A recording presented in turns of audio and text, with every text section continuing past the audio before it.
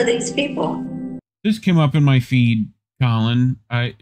Eva Bartlett wrote this a while ago. But it came up in my feed, and I felt like since, a couple of weeks ago I did since 1948, talking about that it's been a minute that we've been seeing these kinds of things. I felt like it was kind of a continuation of that, Mm-hmm. So first published at Crescent International, Eva Bartlett, one of those Indie Media Award winners. She writes observations from occupied Palestine, i.e. Gaza. So pay attention to dates as I read them. This was, like I said, a while ago. So, you'll get a feel for what time frame we're in. But she writes, unusually heavy torrential rains last month inundated much of Gaza, which was already reeling from a tight Israel-Egyptian siege since 2006. Hundreds of thousands of people have been affected, with more than 5,000 evacuated from their homes. Power outages of 20 to 22 hours daily, or complete days, have become the norm, affecting every facet of life in Gaza. You'll notice that not a lot has changed as we read this. The Gaza Strip, a 40-kilometer long, it's probably shorter now, 12 kilometers at its widest point, 365 square kilometers strip of land, is host to 1.7 million Palestinians. Definitely a lot less of them now. 2/3 of whom are refugees. So, while Gaza's suffering extends decades back since 2006, much of the world has cut ties with Gaza, and since 2007, Israel, supported by Egyptian and Western powers, has enforced a full blockade on the Strip. It is not merely an economic blockade, but rather a full lockdown on movement, goods, access to healthcare outside, and limiting the import of fuel, cooking gas, and medicines, to name some items, into the enclave. Impacts on every facet of life imaginable. So that's where she's starting. So we end up in November 2008. I joined a boat of European parliamentarians sailing from Cyprus to the Strip, attempting to symbolically break the blockade. Apart from the act of solidarity, was also my sole means of entering Gaza, with all but one border crossing controlled by Israel, and the remaining crossing by the complicit Mubarak rule in Egypt. Entry by sea was the only option. However, the outcome was not certain. Israel also controls Palestinian waters. It is not merely an economic blockade, but rather a full lockdown on movement, goods, access to healthcare outside. I just read that. I thought I clicked the next button. So, organized by the Free Gaza movement, the November sailing was the third of its kind. 2 more boats reached Palestinian shores before Israeli warships began violently obstructing passage, including ramming one boat. I joined the handful of other human rights activists from ISM to begin what would be 3 years of the most surreal and horrific experiences as an activist I have ever had, Eva writes. So, she says our work comprised accompanying farmers and fishers as they attempted to work their trades, routinely coming under machine gun fire from Zionist soldiers.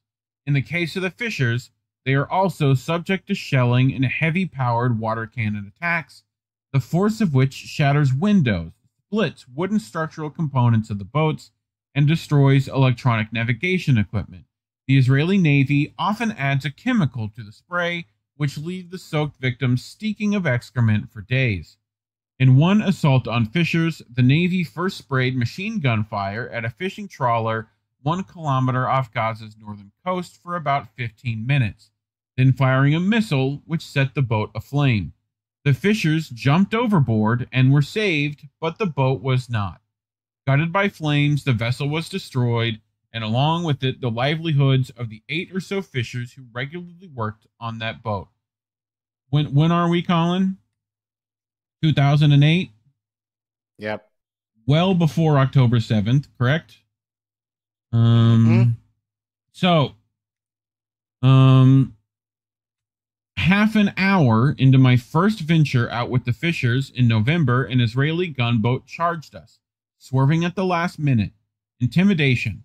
The fishers scrambled to reel in their nets. Soon after, another gunboat sped towards us, water cannon firing. Our trawler managed to escape before the dousing. This minor harassment pales in comparison to the repeated assaults that usually occur when fishers try to fish even a few miles off the coast. Under the Oslo Accords, Palestinian fishers have the right to fish 20 nautical miles out, but under Israeli rule, 6 miles is the limit. Often, when the fishers are attacked at sea, it is repeatedly as the Israeli Navy follows them from one location to the next, rendering their fishing efforts largely fruitless. Which, big deal in Palestinian culture, by the way. I don't know if you've seen the designs on the kufia, but nets are part of it. Right? Yeah. Big deal for them. So, fishers are routinely abducted. Their boats stolen by the Navy. If the boats are returned, is inevitably after many months and stripped bare of nets and equipment.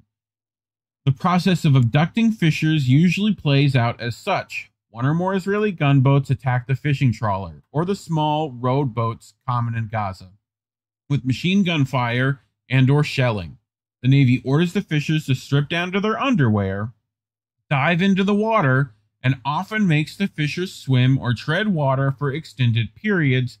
Regardless of the temperature of the water, fishers are then hauled aboard, abducted to a detention center, and interrogated on anything but fishing.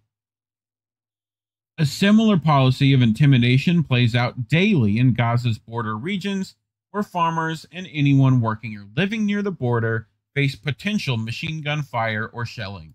This includes some of the Strip's poorest, usually children, who work in border regions collecting stones and rubble from Israeli army-destroyed homes for resale in the construction industry. These laborers face danger twice over: the threat of being targeted by a machine gunning, shelling, and the threat of unexploded ordnances beneath the rubble exploding when disturbed. She links videos to that. Feel free to check the description in the links below. That's how you say that. Check the links below in the description below. Jesus. If you want to check out the article in full. But during the 2008 to 2009 war on the people of Gaza, in addition to warplane bombings, many homes in the border regions were destroyed by demolition explosives. Does that sound familiar, Care Bear? This was in tandem with the international destruction of wells and cisterns in border regions. Tanks and bulldozers churned up huge swaths of land into unworkable waves of earth. The combination of this all rendered the areas flanking the border unlivable and almost impossible to farm. Farmers who attempted to access their land, be they elderly or children, male and female, are routinely targeted by Israeli soldiers. A 50-meter buffer zone established unilaterally by Israeli authorities on the Gaza side in the mid-90s has over the years been expanded to the current 300-meter buffer zone. In reality, the actual policy is one of attacking Palestinians as far as 2 kilometers from the border. Again, this is in 2008, 2009, right? Which is not all that long ago. So this off-limits area steals roughly 1/3 of Gaza's agricultural land which happens to be some of the most fertile soil in the Strip. This is an area formerly known as Gaza's breadbasket for the many olive, fruit, and nut trees, wheat and rye, lentils and chickpeas, and various vegetables and fruits that once grew abundantly on these lands. Now, in the name of security, every week or two, armored bulldozers accompanied by tanks flatten swaths of farmland even beyond the Israeli-imposed 300-meter limit. We accompanied farmers planting wheat or harvesting their crops, often low-growing crops like parsley or lentils. While doing this, they routinely come under fire from Israeli soldiers in jeeps or shooting sniper style from dirt mounds along the border fence. Some of the farmers are paid laborers, earning the equivalent of $5 a day at best, which they contribute to their families' incomes. Others are grandparents, grandchildren, working land their families have farmed for generations. Military gun towers are spread along the length of the border, including remotely controlled towers with swiveling machine guns fired by soldiers with joysticks in control rooms kilometers away. Our policy was to stand with arms raised and visibly empty of any that could be constructed as threatening, and to stay in place until the farmers wanted to leave. It was about farmers reclaiming land they are being forcibly pushed off of by the Israeli policies and shootings. We only wore a thin fluorescent vest, and most of us carried still or video cameras to document the aggression. When the soldiers shoot, it is often after surveilling farmers for extended periods. In one such instance, the army watched us working on land over 500 meters from the border for 2 hours, choosing the moment when the farm laborers were pushing a stalled pickup truck full of parsley to begin sniping at them. Although we stood in front of the farmers, between them and the soldiers, the latter shot around us, hitting a 17-year-old deaf farm laborer in his calf. In another instance, we came under heavy fire for over 40 minutes from Israeli soldiers roughly 500 meters away. The farmers lay flat on the ground with no cover to protect them. We stood, bullets flying within meters of our hands, heads, and feet. The Canadian embassy called me to say they would do nothing and that humanitarian workers should be aware of the Israeli security policies in Gaza's border regions. So, we know what happens to humanitarian aid workers in Israel now, though, don't we? Mm-hmm. Even if the injury is not an immediately fatal one, people who are shot in the border areas risk bleeding to death before reaching medical care.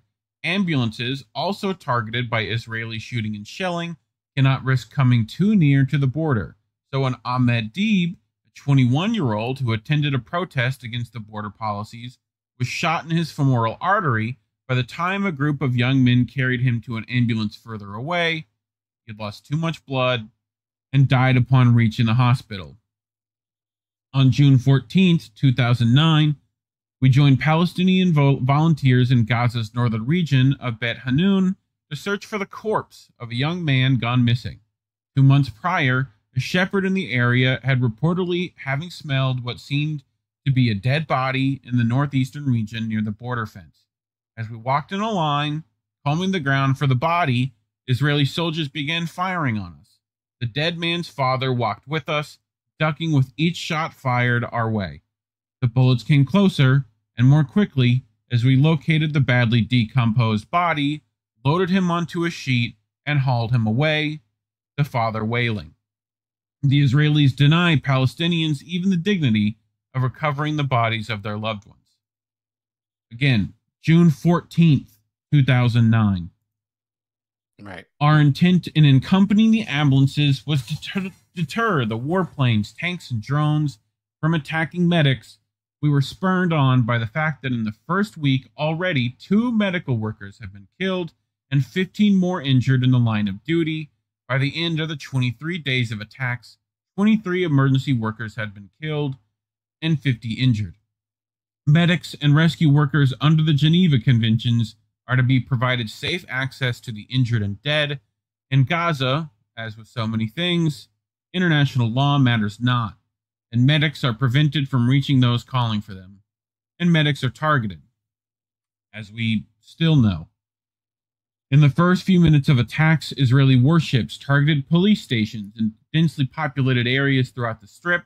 Shifa Hospital, Gaza's main hospital, was a chaotic mess of people seeking out loved ones and bodies all over the place.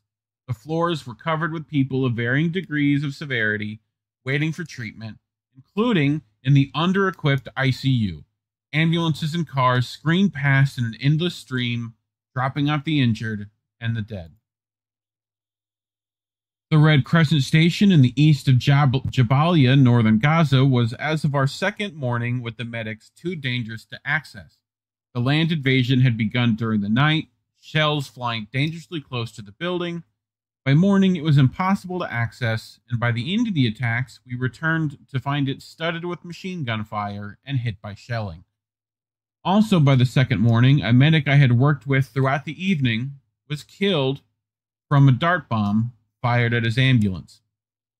On January 6th, Israeli bombs targeted a UN school, Fakora, a known sanctuary housing numerous internally displaced Palestinians. When the fourth bomb struck, 43 civilians were killed and 10 injured. During the course of accompanying the medics, I saw people horrifically burned and maimed by white phosphorus, used in various locations throughout Gaza. White phosphorus burns until deprived of oxygen.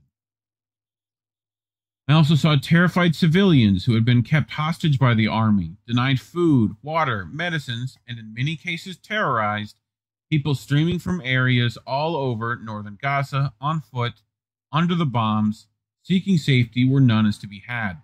And victims of drone strikes, the army employs the double tap bombing method. Strike an area and strike it again within minutes. Precision bombing those who've come to help victims of the first strike. I will never forget the shrill wailing of a man whose wife was caught in that fatal second tap, shrieking as he picked up the pieces of his beloved and it accompanied her to the morgue. Many atrocities later, at the end of 23 days of incessant bombings, we began to see the immensity of the attacks strip-wide.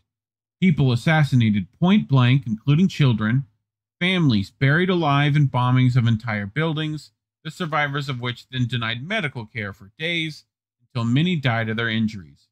Racist hate graffiti left on the walls of homes occupied by Zionist soldiers, football field-sized earthen pits used to hold prisoners, stripped naked, held for days, some of whom were then taken to Israeli prisons. Hospitals bombed, including with white phosphorus, including a rehabilitation hospital where most of the patients were invalids, kindergartners, universities, mosques, markets, schools, and farms, bombed and destroyed.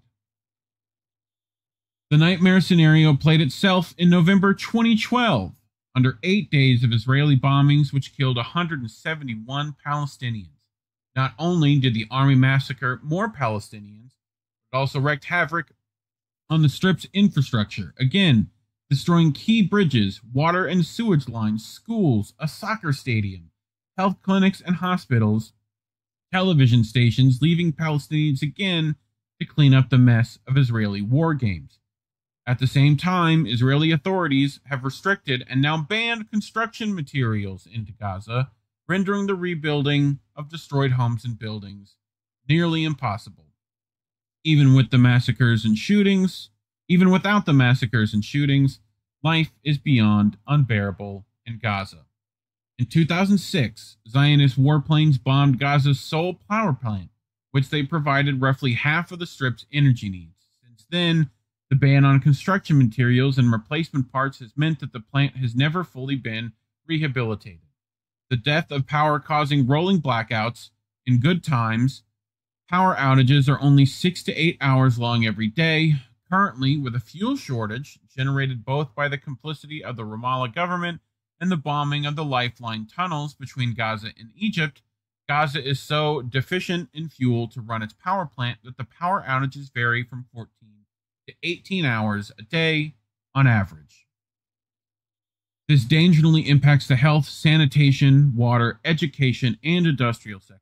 Hospital life support equipment, operation rooms, ICUs, dialysis machines, refrigerators for plasma and medicines, and even simple hygienic laundering services are all affected.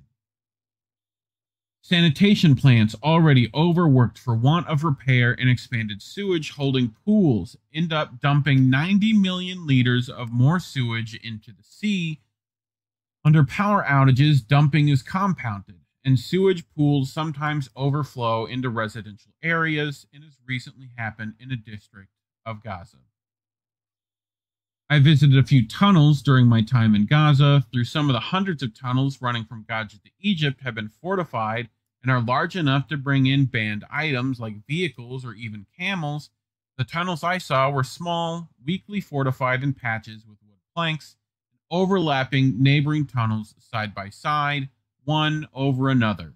Those working in the tunnels are amongst Gaza's desperately poor, working long, unbearably hot hours for a pittance, and always subject to the dangers of tunnel collapse, electrocution for poor wiring inside, or Zionist bombings.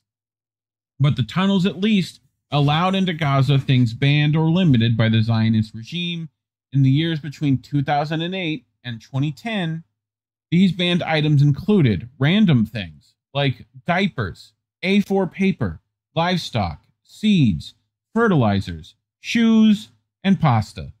The Israeli regime went as far to calculate the minimum amount of calories needed to keep Palestinians not quite fully starving. Even after lightening of some of these ridiculous restrictions, the tunnels were still critical to the import of adequate amounts of fuel and cooking gas. Damage to the coastal aquifer from over-extraction will be reversible in 2020 if no action is taken now. A 2012 UN report notes, at the moment, 95% of water in Gaza is undrinkable, according to WHO standards. The manufactured layers of crisis rendering life in Gaza utterly unbearable and dangerous have continued to escalate, while at the same time, the media blackout on Gaza continues. From my experiences in the Strip, including meetings with the different water, sanitation, health, and agriculture officials, I learned from the current 80% dependence on food aid could be reversed, unemployment rates lowered, and a decent quality of life possible if, and only if, the blockade is lifted, exports and freedom of movement allowed, and Israeli attacks on farmers and fishers halted. Until then, and until world leaders, including Canada's own, stop their blind support of the Zionist state and act to enforce the numerous UN resolutions affording justice to Palestinians, the suffering will only worsen. So, again, all of this well before October 6th. Tell me it doesn't sound like it was written yesterday. You know? So, right. Thoughts, anything, hit me. What more needs to be said than what we have not said pretty much every week at this point? Other than screaming in righteous anger again and again. You know? So, but yeah, I think it was good that she talked about what the tunnel's actually used for, Mm-hmm. Like, I haven't heard much of that, but this is why Eva's, indie media honoree. So she does good work. Please go check out her stuff. Links are in the description below. Anything else you want to add? So, no. Well, I mean, as we say, accusation is confession. So, yep. The things that they've claimed, and I think, honestly, this is kind of why they say a lot of these things, because people are not necessarily going to do their research or have very short to know what they did Israelis did in Palestine prior to October 7th. Yeah. So it's just the idea of like, oh,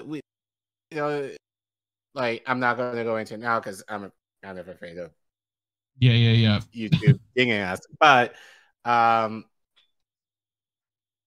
you're right. It's just like, how is this this has been, it's not, we kind of look at these things and think, oh, this is something very new that they're doing. No, they've been doing it. It just hasn't really been, I would argue now, underreported. But like, people wasn't necessarily talking about this in the same way prior to October 7th. It was just kind of that, I guess now, with given the intensity of the assault now, that more people are kind of making the connection and are now talking about it a little bit more.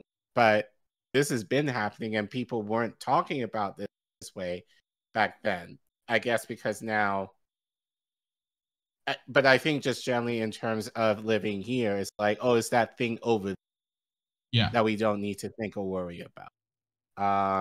Only when it applies to us, then we can have to be forced to think about it. Right.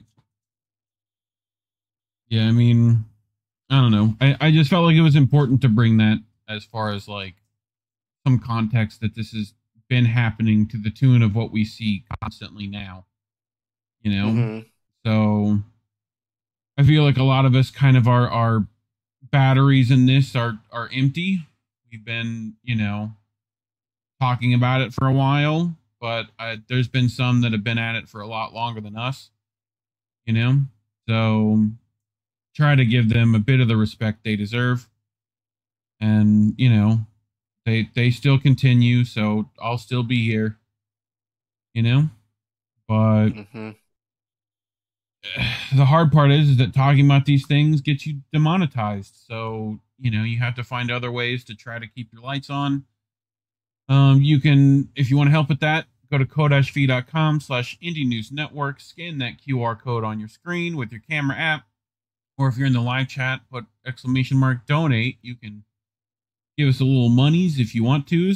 But if you can't do that, liking and subscribing, sharing, please share, help fight the suppression, and make sure to leave make sure to leave a comment. Let us know what you think. Otherwise, thanks for watching.